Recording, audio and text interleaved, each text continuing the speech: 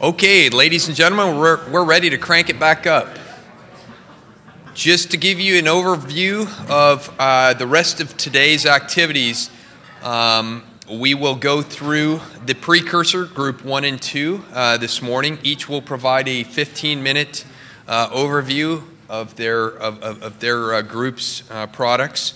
And then each of you, you'll have 15 minutes for each one to also go to the open microphones, because remember, again, we are web live streaming it today. So please use the microphones. We'll have a 15-minute period of discussion and dialogue for each. Then we'll adjourn for lunch from 12 to 1 p.m. Eastern. And then we'll reconvene and we'll go through each of the other groups in the same format and fashion, closing out at 4 to 4:30. We'll have a wrap up. But one question that has come up repeatedly is, geez, this is really excellent information. How is this going to be? How is this going to be pulled together? And so, in a couple of different ways. First off, again, all the briefings are going to be on the website. Number 2, we are also pulling and compiling all the information. We have the scribes and the recorders, and we have the briefings and presentations. But we're also going to look at compiling a report. We're going to have a top-level integrated section, leverage each of the meaty content subsections for the sub-teams, as well as a section for forward work. We'll also be tracking each of the detailed pictures of the brainstorming sessions. We'll also have the more detailed processes, the descriptions of the approaches, as well as we hope to have concept maps. So I think we're going to cover the full spectrum of capturing this rich amount of content. And in that vein, I want to applaud all of you. I thought today's sessions were extremely productive. Not only were you able to focus on your specific area of expertise, but I thought the rich dialogue, the vigorous debate in some cases was wholly productive. And I think I'm certainly looking forward to the Outbriefs. So with that, I would like to bring up Jay first, Jay Jenkins, and then Sandy Magnus will come up. Each will go over the summary outcomes in their areas were precursor 1 and 2. So without further ado, Jay.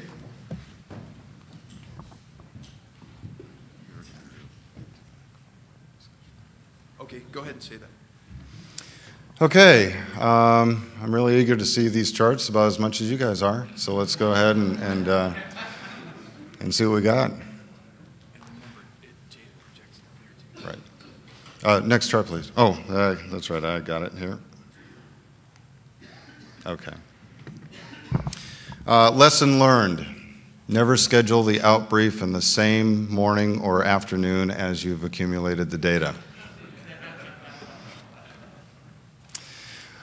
That all being said, the questions that were before the robotic precursor mission were actually about fivefold. But it really boils down to two main things. We were looking for what are the knowledge gaps that need to be filled in order to enable human exploration, and what are the measurements that would fill those knowledge gaps. Now, the other parts of the question, of course, were the tie back to what are the human objectives. We wanted to make sure that we weren't doing precursor investigations that didn't precurse anything. There were measurements of their own right. We didn't want to do that. We wanted them to be tied to the human objectives. And we also did an assessment as to whether or not we believed that the measurements were critical, or if they were important or just nice to have. We also did assessments as to whether or not these measurements would be considered to be engineering boundary condition type measurements, if they were hazard identification type measurements, if they were resource identification type measurements, or if they were measurements that would be used in the selection of targets.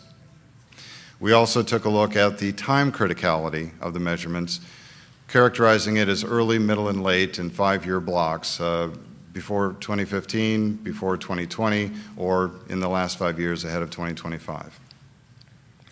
So that all being said, the teams had a great deal of vigorous conversation. We got a tremendous amount of fantastic data here. And so assimilating it was quite a hectic effort.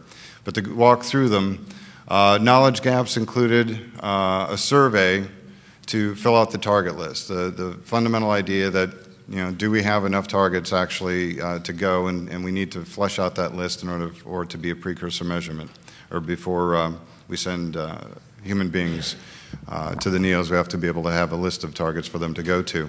So the measurements there included the IR survey map, which we heard several presentations about yesterday, robust ground observations, photometry, imaging, and that perturb and poke, I think, is in the wrong one. Oh, okay, that one's, lines would have been good here. Okay, so the second one, structural stability, local and regional stability of the surface. Clearly that's going to be required for understanding your engineering boundary conditions as well as hazards, as well as operations. And the types of things that you would get from that would be, that's where the photometry, imaging, perturbation and measuring, poking, shaking, these are the types of measurements in order to determine that structural stability. The relationship between distant and remote sensing and near-in sensing, basically that's getting the IR spectra both in an in-situ sense as well as in the IR survey sense, and then cross-correlating between the two. Electrostatic properties, we'd like, in order to get that, we'd be flying a lanyard probe, light meter probe. Toxicity was a knowledge gap, which of course is a hazard identification. And so what we'd be looking for there is a sample return being the best way to handle that. Abrasive and corrosive properties of the regolith, microscopic imagers, and mechanism life tests in an in situ situation. Dust mechanical properties, sharpness, function, size distribution, a thermal imager can help identify those.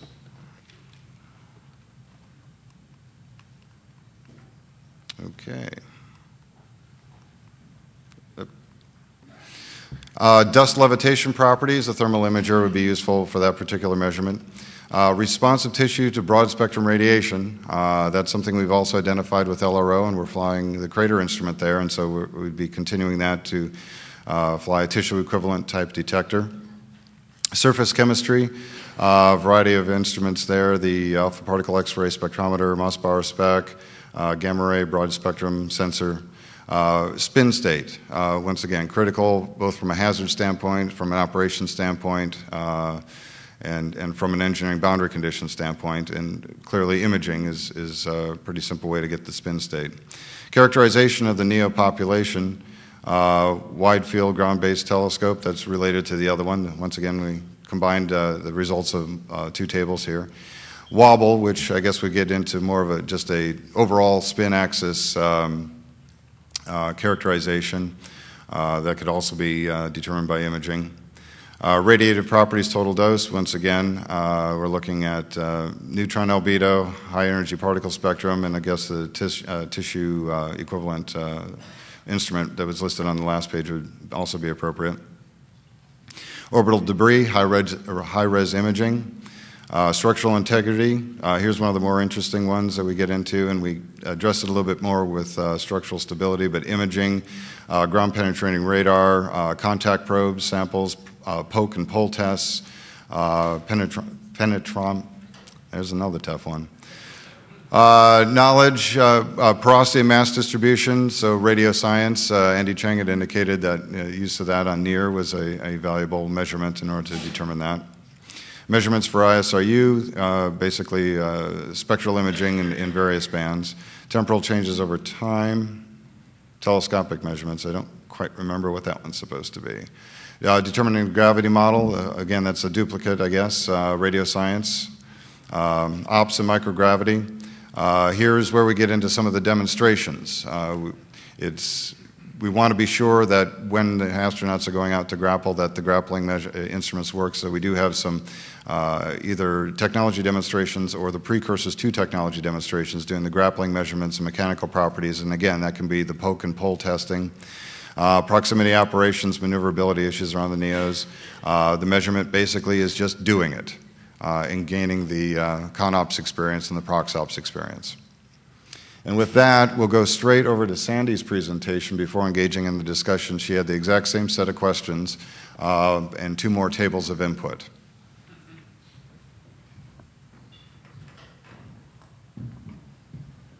And as yesterday, we have some very similar conclusions. It's organized a little bit differently, and that might help give a little bit of a twist to it. We had some very lively discussions. It was really good. Go ahead and go. Oh, let's go to the next slide. I did the same thing, Jay. We were able to categorize the numbers of the different knowledge for the different categories of the knowledge gaps we came up to. There was a lot of overlap, really, between engineering boundary conditions and hazards, and engineering boundary conditions and resources. So these are a little bit squishy from a number viewpoint.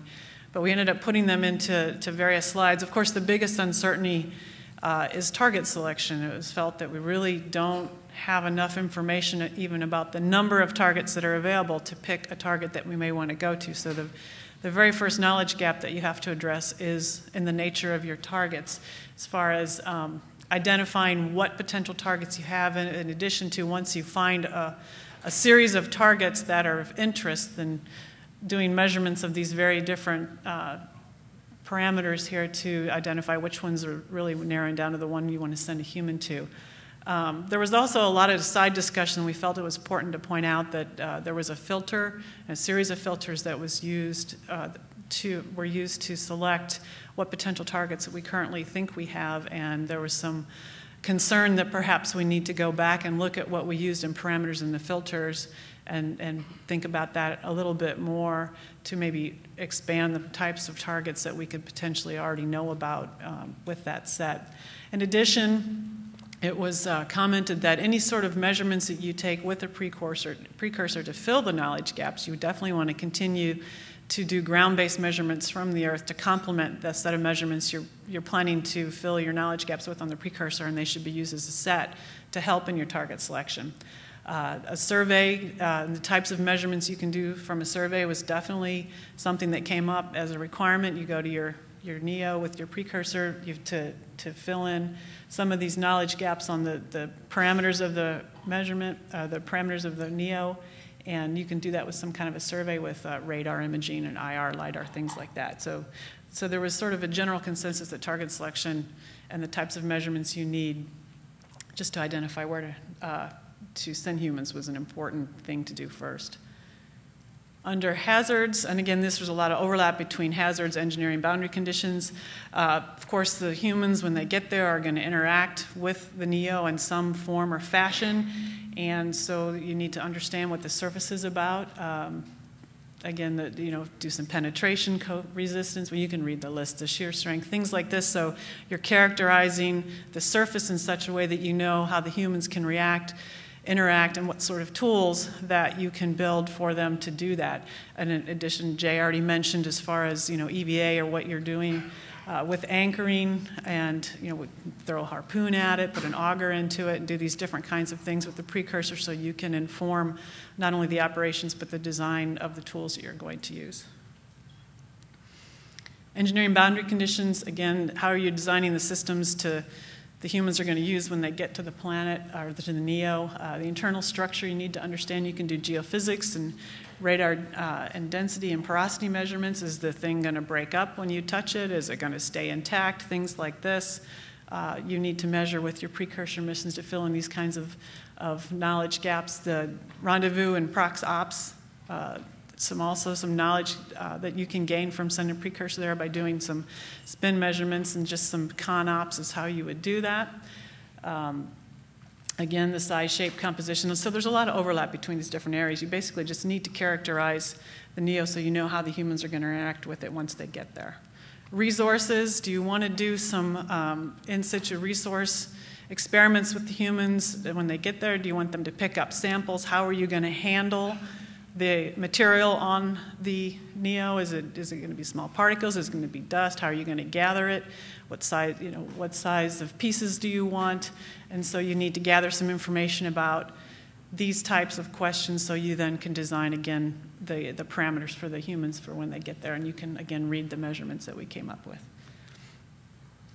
And then in summary, most of the input was driven by what are the physical characteristics and the environmental characteristics of the NEO, so we can do this smart design of both the mission and the tools, and everything kept coming back to that: the composition, the structure, the integrity of the structure, in addition to the target. we identified that there was some concern that we're doing a little bit of circular chicken and egg thing here because we're trying to define what we're going to do in a NEO. We really need to talk about the bigger picture in order to prioritize what we need to focus on. So there was a laundry list that we can create, but there still needs to be some prioritization there. And then there was also some discussion that came up that was very lively about what is the minimum amount of knowledge that you need to have from a precursor in order to send a human there. What level of knowledge will we feel comfortable with before we can say, okay, that's enough. We have enough flexibility in what humans can do. We have enough flexibility in our systems to get there. And so that's another discussion that we feel probably needs to be undertaken in order to define a little bit more what the precursors can do. So I'm going to stop there, and hopefully we gave you something to think about, and we'd be happy to take some questions.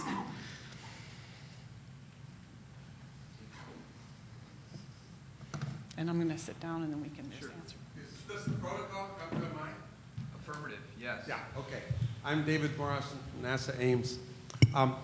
From the science point of view, we very much want to know just not only the surface properties, but the interior structure. From a defense point of view, interior structure may be important. I wasn't clear whether it really was necessary in a precursor for humans to go there. Do you really care that much about the internal structure of the object from that perspective? And I think one of you put it as fairly high priority and the other maybe less.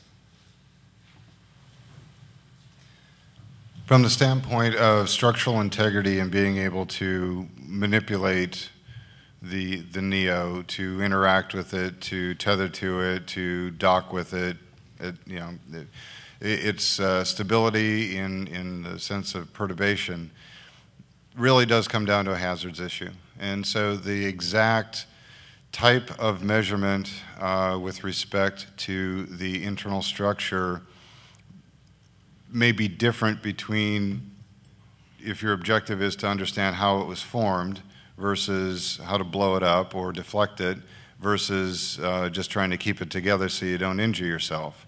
And so, yeah, structural integrity is very important, but which flavor can guide exactly which types of measurements that you're going to be making toward that end.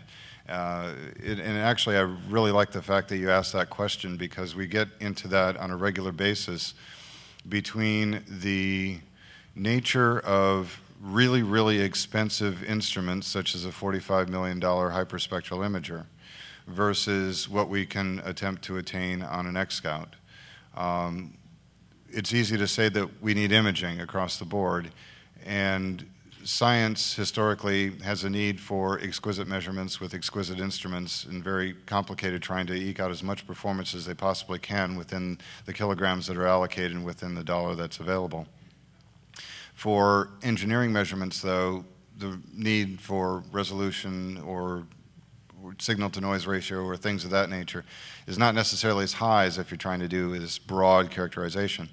And so that, similar to the question that you were asking with respect to structural integrity, there's a differentiation with respect to, even though we're talking about imaging or sounding imaging SAR or spectral imaging or something of that nature, there's a difference between the flavor of the measurements, which can enable ESMD precursor missions to get by with less than exquisite instruments. You know, I just follow up to say, you know, as Jay was saying, you find the minimum you need to measure to send the humans there, and while they're there, they can do some further, more detailed measurements for you in the other areas that you're interested that you couldn't get because maybe you didn't need them for the robotic precursor. Is this? Yeah. Actually, the question that just came up really is interesting in the fact that you mentioned you were looking at precursor objectives for what knowledge do we need to have before we send humans.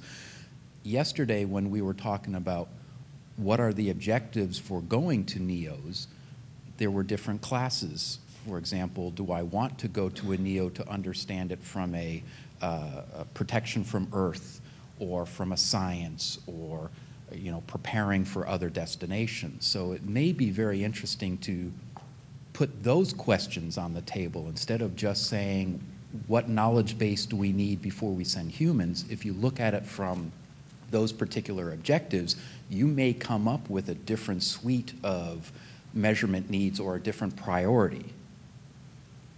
In fact, we deliberately tied the knowledge gap to the human objective when we got into sessions. Now, clearly that didn't come through very well with the outbrief that I gave. But one of the predominant things is that irrespective of the specific human objective, a lot of the precursor objectives have the one point of commonality that a human being is there and needs to be in proximity and perhaps touch the object. Irrespective of their purpose being drilling core samples for a scientific objective or doing seismic measurements for a planetary defense objective or doing surveying for an ISRU objective. And so most of the precursor measurements that we're looking at are just the ability to get there safely and to operate in that environment and to touch it safely. We did have some that were in fact correlated only to, if you make the assumption that the human objective is to conduct ISRU, then precursor prospecting could be an objective for precursors. But if the objective is for human beings to do prospecting, then the precursor really doesn't need to do the prospecting. Well, and I was actually thinking more about the planetary defense aspects. That would potentially make and bring different instruments that True. You know, I have a follow-on corollary question to that is you talked about your prioritization, your laundry list, but did you develop in your group a criteria for NEO mission selection that goes beyond the objectives and requirements to the phasing and the readiness and the broad, you know, beyond the physical and environmental attributes? Did you discuss that, or did you have a loose amalgam that came out of that? We did not explicitly get into the limits or the requirements. We didn't. There was some discussion as to what is the maximum spin rate, and we parked that one very quickly. The objective was what are the measurements that we would have to take, not to identify what are the thresholds of those measurements. Okay, and I think that'd probably be a good example of forward work out of your group that's a vital need. Why don't we go in the back next, and then Pete, you. I know you didn't have a lot of time to put up your presentation, but I just wanted to put a note of caution, make sure that when we're talking about measurements, we're talking about the measurements, not the implementation. And I just saw in your presentation, there's like, the measurement is APXS. The measurement's not EPXS. The measurement is mineralogy or elemental chemistry. And I just want to make sure we don't overly constrain the mission before we even know what the mission's going to do. Thank you for that caution. And yeah, we actually had a little bit of a discussion of that at the beginning of ours as well. It started out that some of the measurements were very, very broad. And of course, it's a multiple tiered thing. Characterization of the internal structure. Well, is that a measurement? So we wanted to get some level of specificity, including, I guess, perhaps too far into specificity, but to get the candidate type instruments just to affect the thinking. When you're talking about structural integrity, what do you mean? And then that's where we came up with the laundry list of, oh, well, a ground penetrating radar, a sounding imaging SAR, a penetrating probe, impactor, you know, these various things. Just, it is, in fact, a laundry list, but it does help characterize the nature of the measurement. I wanted to just, because I haven't heard any discussion on this, a lot of times when NASA sends a mission to a distant body, looking for possible signs of life comes up. And I wonder, is that something that you would think about in terms of the instruments you would put there? Is that something you would need to know before you send humans there, before you plan to do planetary defense techniques there? Did that come up at all in your discussion? It didn't come up in our discussion, but I think it goes back to how you characterize the environment you're going to be in and what's the probability that there could be signs of life there, or life could have been created there, and then if it looks like maybe it's probably you could potentially add instruments to the human mission. So it would go back to how much you want to characterize the NEO before you arrive. You want to add anything? Conley. I'm the NASA Planetary Protection Officer, and I can at least give you a viewpoint from planetary protection regarding the necessity, or the lack of necessity, for characterizing an object prior to sending humans. Even with Mars, we do not have a requirement to take samples back from Mars and analyze them for life before sending humans. The constraints of planetary protection are somewhat independent, and so for purposes of looking at a NEO, there are no operational constraints on what humans need to do. Thank you. David Morrison again, and I'm going to suggest a hypothesis. I don't necessarily believe in it, but I'd like your reaction. The question is, what is truly the minimum amount of characterization we would need to do before sending a human mission, the first human mission? And if we sent a rendezvous spacecraft and got all the remote sensing you can imagine, spin rates, topography, mass distribution, maybe use some electromagnetic sounding, but did not touch it, could we send a human to a place that we had not actually touched or landed on?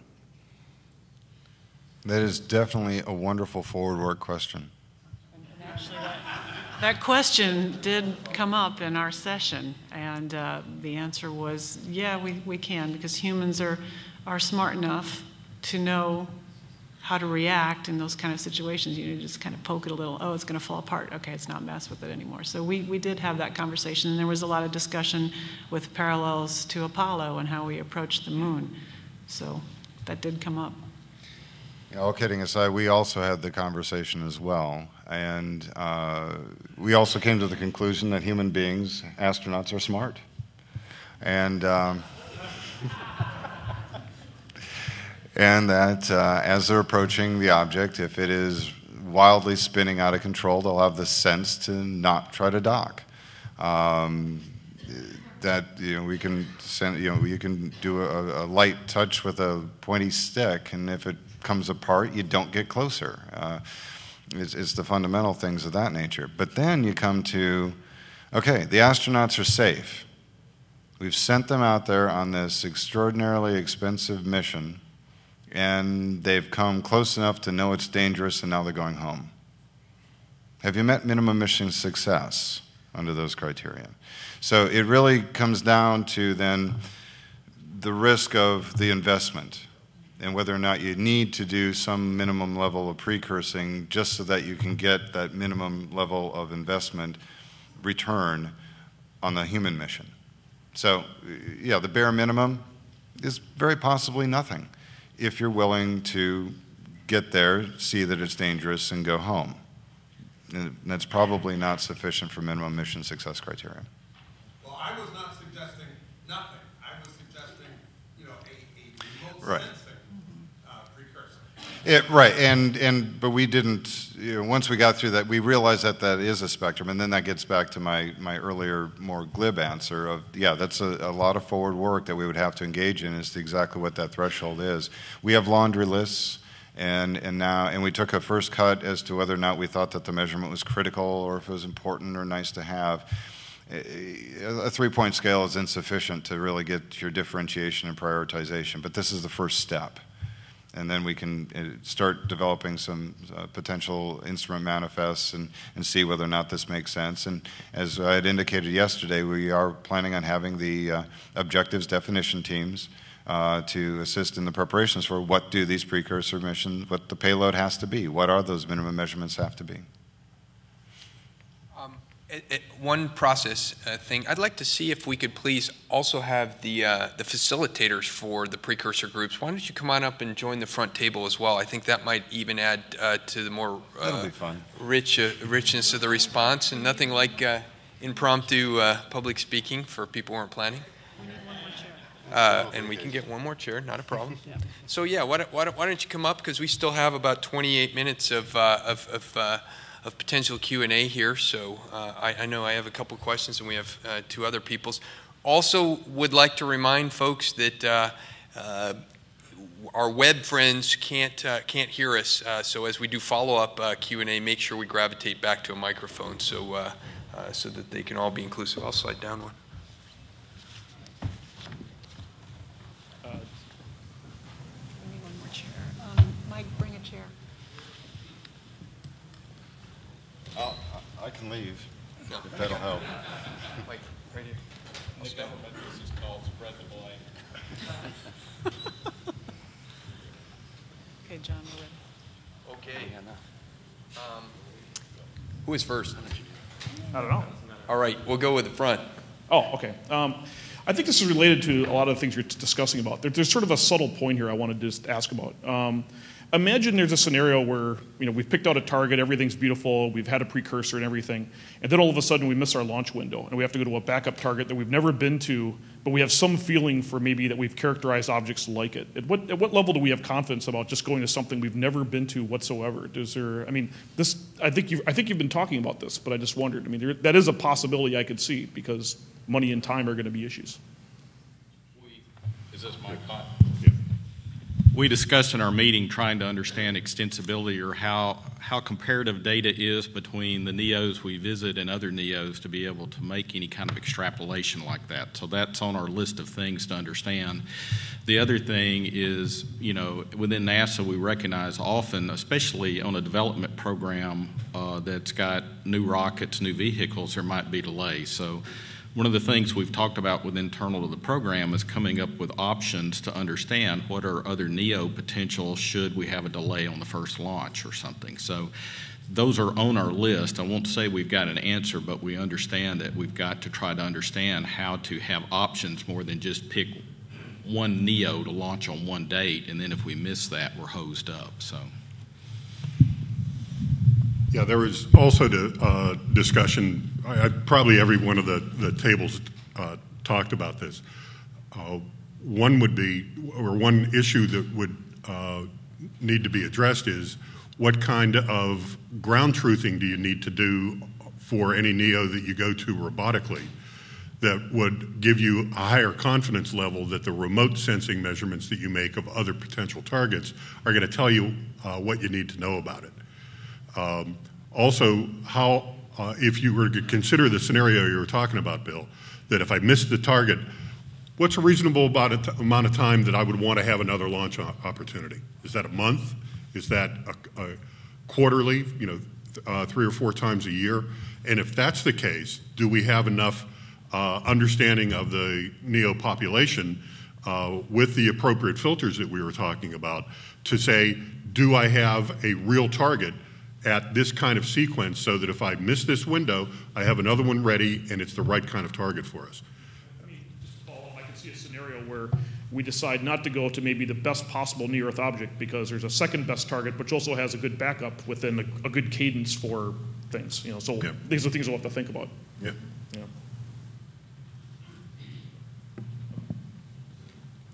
Okay, this is Jürgen from DLR. I just wanted to put another emphasis on how to link all these precursor activities to the human missions as such. You have mentioned a lot of the extensive suite of instruments and measurements that you want to do in preparing for human missions. The question is, have you looked also in your discussions on timing aspects of those, in the meaning that which of these need to be done early enough in order to inform systems design, which of these more inform operational aspects at the NEO, and I was wondering if this linkage has been done, and if not, obviously there's a suggestion to do so. Yes, that was part of what we did in the session. We tried to assess whether or not the measurement would be required in the next 5 years, in the next 10 years, or 15 years out, just ahead of the 2025. And it was explicitly to assess whether or not it would need to affect the engineering of the systems to carry the astronauts, or if it was something that would more affect the last-minute operations or target verifications, and so there's a range as to when these measurements would have to take place. The other thing I guess I want to point out is we've kind of done just a cursory first round, so we recognize we need to get the different communities, the requirements from the planetary defense and the science, and try to map those back into what does the, from a human launch standpoint, need to be done. And I think an open action for us is to go sit down with Johnson Space Center a little more and do a next round of trying to coalesce data and schedules a little bit. We just aren't there yet. So this is kind of a very cursory round one. So your questions are more than all valid. It's just we're still early in the process, but we welcome the inputs. And We noticed that, and I think Jay brought it up earlier, was that because we had three criteria, immediate, from a sense of urgency, what do we need now? Critical, intermediate, and then it can wait. And most of them came up as a critical with a couple of intermediate with very few weights in all this. So we have to go refine our criteria now and go down to the next level and start subdividing even further than that. And it was just for the first pass, and then we didn't have a whole lot of time to go back and refine those. Go ahead. Yeah, let me follow up on that comment. How specific were you in defining the criteria for developing your prioritizations? Very, very high level. Criticality was, high, medium, and low.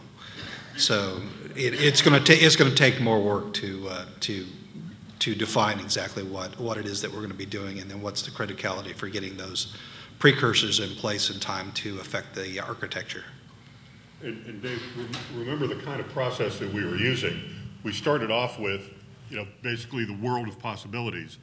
And so one of the things you'd ask is, well, is this something that it's an absolute gotta have before we send humans? Okay, so that's a higher level of criticality. And on further discussion, some stuff would say, boy, this would be really nice to have, but it's not an absolute gotta have, and so it just moved farther down the way. Yeah, and I guess what I'm asking is, how do you reach that judgment? And can you write down criteria that would allow you to recognize something as being more valuable than something else? And to some extent, this is an extension of the comments that were made by David Morrison a few minutes ago. Until you have those criteria, you can't defend a set of judgments, in an abstract way.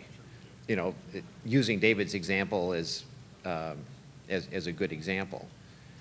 And I think what we've gone through in this process over the last couple of days is really telling us the kind of things that we have to be doing in the future, and some of the stuff in the very near future, so that we can take better advantage of all of the information that came in over the last couple of days. Yeah, and I guess what I would encourage you to do as you process the information from this point forward is set criteria like the impact on the reduction in cost of the mission, or the impact on the reduction in risk, or the impact in the increase in value of the eventual human mission, and then prioritize the long list of possibilities against those kinds of parameters, and then the really valuable things will bubble up to the top. Anyway. Yeah, in a 2-hour session, starting from ground zero, the best we were really able to eke out is gotta have it, really want it, and nice to have. But clearly a more qualitative measurement would have to actually be made for decision making, but this helps guide us, and it helps point us toward the right directions and where the community is seeing things that are relatively important. It's a top level guide right now. It's not a decision making tool at this point. And pushing more on that vein of minimum and what we need and what we don't need. Did you look at, if we have the survey satellite telescope in Venus orbit, what is the maximum information we can get from that to allow us to go to backups or to use that as our only precursor? So how much information can we gain from that telescope that would allow us to pick alternates? Did you look at a criteria like that? Well, in fact, as the discussion went on at our particular table, we found out that was very strongly tied. Like, what are you going to learn? What will be the net value of the survey mission is going to depend on what are those filters that you're using to say, we would not consider this object, but we would consider this one. And so having that discussion prior to the one that you're talking about would allow you to define, first of all, what are the capabilities of a survey mission that you would want? And second of all, well, and directly related to that is, do you need it or do we know enough already? And then on the other side, how does that force us to expand the parameters of the human mission to handle all various situations based on where we end up going eventually? So you can kind of trade off, what do we sense, how much we allocate to the human mission to go. I get a follow-up question based upon Dallas's, and that is, so as we look at, as you outlined, the IR survey mapping, as we look at, the Venus Trailing Telescope, what other options in terms of in-space, did you address any of the potential DoD, intelligence community, international, any commercial sensors or capabilities, either in space situational awareness or space surveillance network related or ground-based assets that could be further leveraged in terms of characterization? I mean, if affordability is a huge driver, I'm like to probe on that a little bit. The way we tried to approach this right now was just trying to define the requirements of what do I think I need to know, and then the next round, as you start to formulate that and go through this priority and criteria ranking, though, at some point, is to start looking at the international partners and other assets. Where we're trying to get on the first round, I think, is to understand exactly what it is we need to know so we can go do that study. And I think we actually captured it as a thought of things to do to make sure that we used Earth-based and space-based assets, starting now, in fact. Faith brought that up as kind of when we spent about 2 minutes talking it because we were getting close to the end, but realizing that there are a lot of valuable assets that we've already got in place, and now we ought to go survey those and see what we can use to help get through this and to start the work now without having to go through building a spacecraft or anything. So I think that came up at all the tables, mostly focusing on what ground assets we could bring to bear. But again, it was focused on what is it that we need to measure, and then secondarily, well, how do you make that measurement? Okay, excellent. I tell you what, I'll okay. Sure, go Dave. Well, I'll be very brief. As an astronomer, I recognize that there's no telescope other than radar that's going to give you any of the physical information you want. Not diameter, not mass, not anything. These are unbelievably small compared to anything that else that we look at. That's why we want to go with spacecraft. I'll wait. Behind. Okay, I'd like yes. to address the value of a survey telescope. So actually you can get sizes. The question is, obviously the radar measurements are more precise, but you can obtain a size measurement with an IR telescope. That's been well established. With WISE, we see objects as small as about 40 meters. So one of the big values, I would say the 0th order thing that a survey really does for you is it allows you to constrain your delta V requirement, and it also supplies a target instead of one every few years, maybe one every few months, or even one a month. And that allows you to set your 0th order mission parameters, so then you can start actually going off and developing your human spaceflight. The other thing it does for you is it does provide characterization data. So you get a size distribution, so you have a measurement of the size. It's true, it's not as precise as a radar measurement, but it's not bad. It's pretty good. And it also gives you, if you combine it with visible data, an albedo, which gives you sort of a handle on what it's made out of. You can also use the IR data to get various thermophysical properties like thermal inertia and how strong non-gravitational forces are on a particular size of object. So there's a lot of ancillary value to it, as well as just the 0th order problem of being able to lay out your delta V requirements and your launch windows well in advance. Okay, thank you. Doug, you ready? Oh, yeah, I'm ready. I just wanted to... Boss, are you ready? I know you're ready, boss. You have the floor. Well, I know I'll get a chance to ask questions and make comments from here on out. So I wanted to let others talk first, but I did want to make a couple of comments and ask a couple of questions, and maybe it'll stimulate further conversation even, because I have my own views on things, and so others can comment on those. In terms of what we use as filters to look at what's currently known, it would seem to me that we should open those up to know what we're not looking at, if nothing else, so that if we can see anything else that's interesting. So that is one aspect of this. In terms of things like what Dave Morrison Dave Beatty brought up. And a lot of what discussion has happened already, it is important to understand what is it that we really need to know. And it's not just safety aspects. Ultimately, I think we need to address what we need to know to understand the value of the mission itself. In my view, precursors help you on the engineering parameters. We talked about safety aspects and whether the thing is spinning or dust characteristics. There's only so much that is of primary importance, possibly. The more you know, the better you are. But basically, you don't want to go to an object that's probably spinning to the point where you can't do anything with it. But some of the lower level measurements and that sort of thing you design for. You design for uncertainties. So at what level are you willing to accept the variation?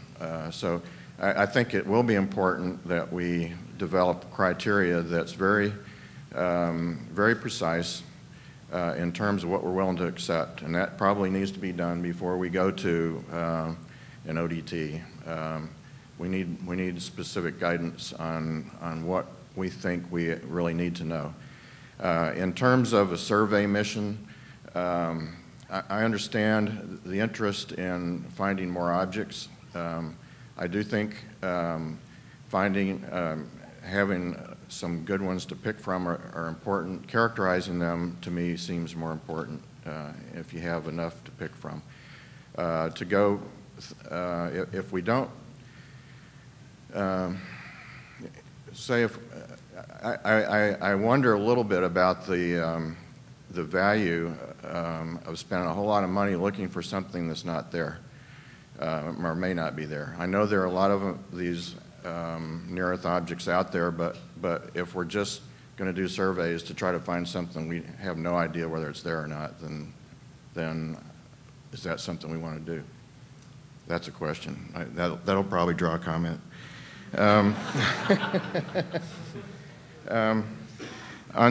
this one may too. On the subject of ISRU, is there even a possibility of doing anything meaningful with ISRU? And Jerry probably would like to comment on that. But is it a misconception that we can't get to these very often? If we can't get to them very often, we can only go for a short period of time. Is ISRU very realistic? That's a question. So that I'll leave with that. Okay, we'll take the first one, which was characterization versus surveys. You want to dive into that? Someone?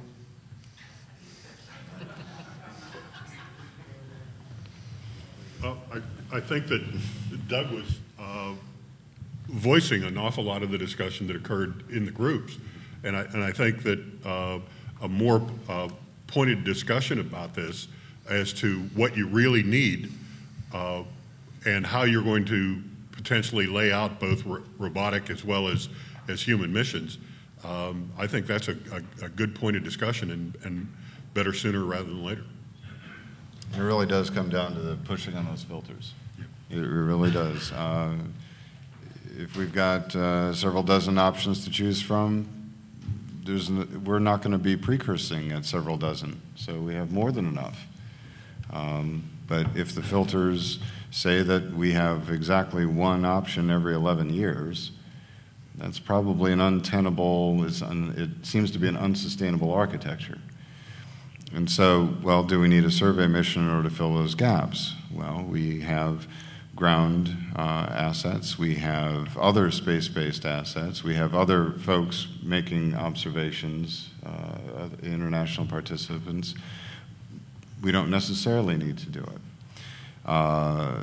SMD has a charter to count NEOs. Planetary Defense has a strong interest in such a telescope. If, in fact, we have a targeting problem, if the filters indicate that we don't have very many options, then we have a need to find targets. There's an overlap. in terms of need. And so when it then comes to who's the responsible party, is there a way to collaborate together in order to meet a common objective? It's a broad discussion that needs to be had, and we're engaging that conversation. Okay, we'll put that in the forward work box too, because that's the tip of the iceberg. In the interest of lightning round, on that any other topic, or on that topic, is there anyone else from our audience that wanted to throw out a couple of nuggets on that topic? I think we've heard from our team leads in our group. Since that's a fairly fundamental question, go ahead. Yes, we have yes, we'll find a lot more if we look with the right sorts of instruments. I think yesterday we had a discussion of the completeness of our surveys, and obviously our surveys are not very complete once you get down below a kilometer in diameter. And for the small guys, we're going to find a lot more if we look with the right sorts of instruments from the right place. This orbit on Earth is not the right place to look. And so we've just looked here because the light is better here, because it's easier to do. The other thing is that for characterization, because identifying them is just half of the issue. The other part of it is characterizing them, getting reflectance spectroscopy, getting spin rate, getting thermal data. And right now, the spin state is being done by amateurs with telescopes that are this big. If we have a small guy who's a rapid rotator, we're going to need a much bigger instrument in order to get that kind of spin state. And so really you're talking about priorities on telescopes. The telescopes exist for that kind of characterization right now. We just don't get priority on them. And we need to reorganize the priorities. Okay. Any other lightning round input? Go ahead. Yes? We still have time in this session. I was just trying to fire through the two questions that Doug posed. That was question number one. Go ahead.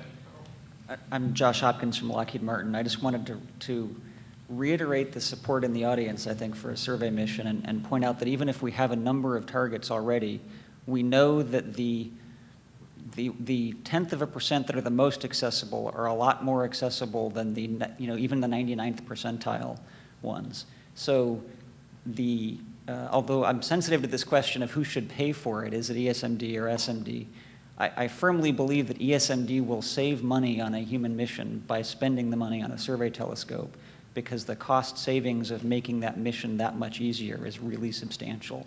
And it also plays into things like finding an asteroid with a shorter trip time is a substantial safety benefit from things like radiation and just mission duration risk. So I think the survey telescope is a high priority item to do early. It also works as a precursor to the flyby or rendezvous missions, because, for instance, if you find 10 times more asteroids than we know now, it's a lot easier to put together a grand tour that visits multiple objects, which is going to be important for characterizing a broad population. Okay, thank you. Any other comments on that? Yeah, go ahead. I was going to say something.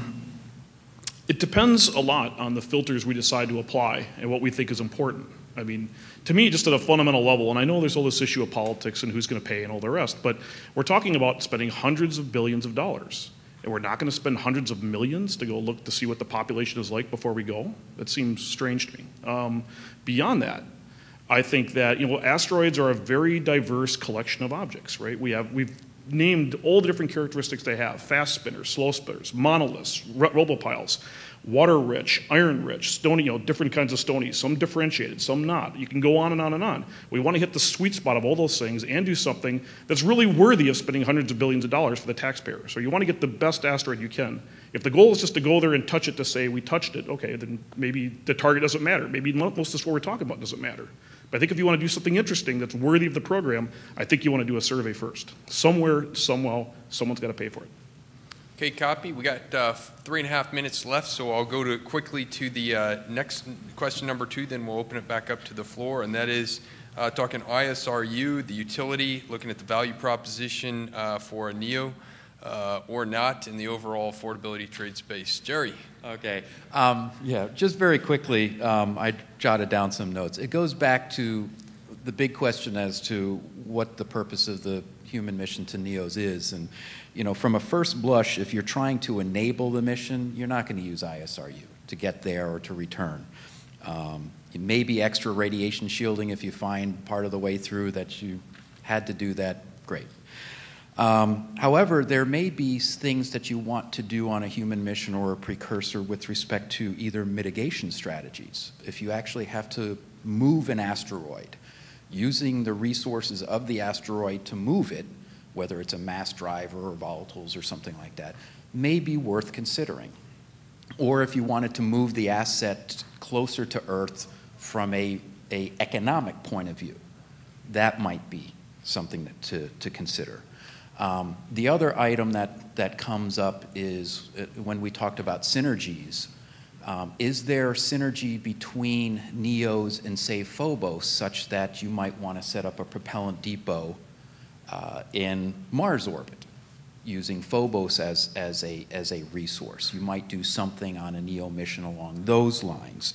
And then in general, the last comment is typically a lot of the science and prospecting aspects are very similar. So even if you don't do an ISRU demo of per se, understanding the minerals, understanding the volatiles, understanding the material aspects such that I can plan a mining aspect if I want to. And if we want to go beyond Mars into the main asteroid belt, obviously there would be things that we would learn on a NEO mission that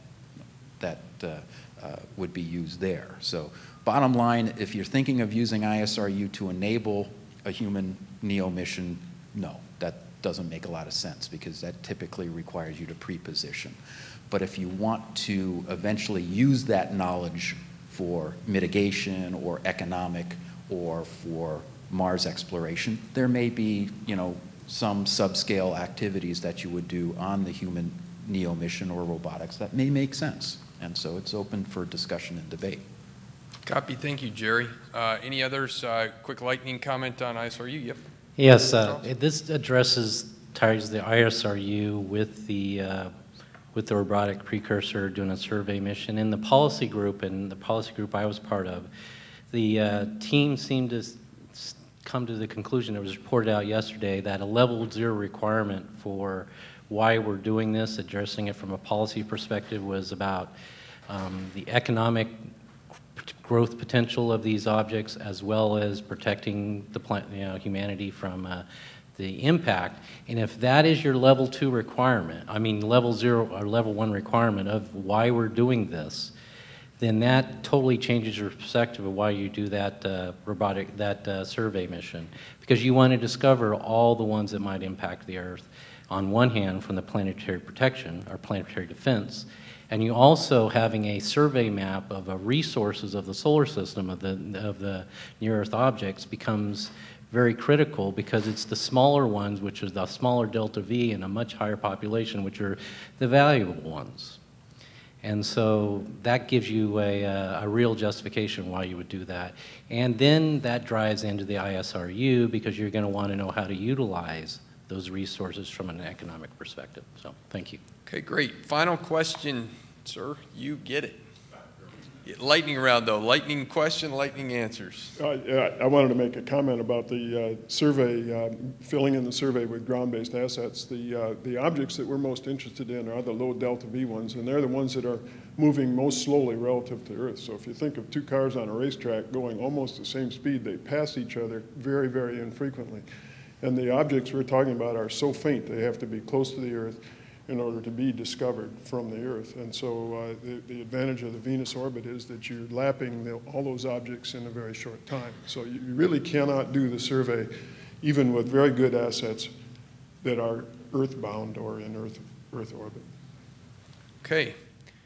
Well, that was a very robust and rich cross-comm session, so thank you very much. What I would like to give folks a little heads up on is, one, for the team leads and facilitators up here, what we are hoping to do is we're hoping to capture each of the, we've had people recording both the questions and the answers, both on audio-visual as well as in note-taking. But we'd also like for you, and this is kind of setting the tone for the rest of the afternoon as well, to take some of these ideas. We are going to, again, as I mentioned previously, we're going to look at doing some knowledge capture here and doing those reports and presentations. Make sure you jot that down while it's still fresh, and we'll merge all that together.